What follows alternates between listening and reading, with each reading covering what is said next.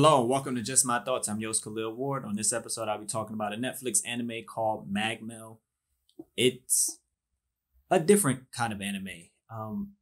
I saw it. I saw the trailer, and I just wanted to check it out. Basically, 35 years ago, a new continent appears, and just like people, they go explore it. They're looking to become rich. You have people who are adventurers.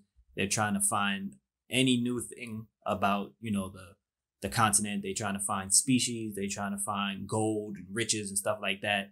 So for all the adventurers they have these people called anglers, and they go rescue people because the continent is pretty dangerous. There's a lot of wild animals. There's poisonous things. It's a very big continent. They have it zoned off in different zones and stuff like that. Each zone has a specific thing. Like one zone is like very poisonous. So the main character is Inyo. Mr. Inyo, that's what he goes by. He's like a legendary angler. He rescues people all the time. And of course, he charges for it. He has his sidekick named Zero. And she accompanies him on the trip, but she like controls like a robot. So she stays back at base, and then she controls like a robot who helps him, who scouts and stuff like that. So anglers are the search and rescue specialists. And then the latchers,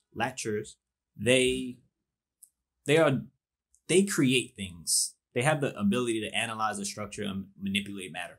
Meaning if they, let's say, have a ball and they can analyze the ball and they put the ball away, then later on they can make a ball appear out of anywhere. So Inyo is both. He's a latcher and he's an angler. So that's how he's able to find people. That's how he's able to fight the creatures that's on the continent.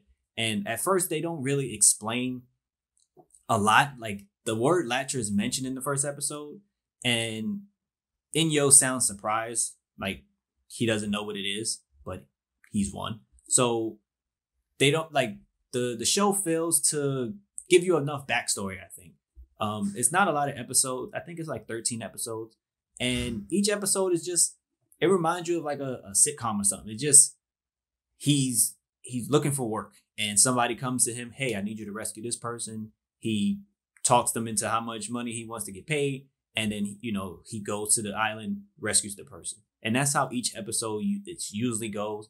You run across, there are some reoccurring characters who are funny and silly in their own right. I think around episode 6, that's when you get a flashback of a young Inyo and his mentor. And you see a little bit about him. And that makes the show more interesting. But for the most part, it's just each episode is like, what adventure are we going to go on today? It's not really building towards anything until episode 11. I think that's when the villain is really introduced. I think he goes by the Baron, and he manipulates like children, and he's trying to be a lactor himself. Like he's trying to give them abilities and then take the abilities away. So he's trying to find a way to get more power. And you don't know where he comes from. Zero has like different nightmares and, stuff like that. And then you see his character, but he doesn't show up until like episode 11. And then that gives you more backstory on both Inyo and Zero. Because then you start getting more flashbacks in episode 11, 12, 13. And you can see how they met each other and the relationship that they have, why it's so special and why they work well together. And that's the way the story ends, is on a good note. It's on a high note, and it has you looking forward to like a season 2, because you start getting more information about the characters and about Inyo and like, what he can do and what Zero can do and why she can do, why she can use her abilities.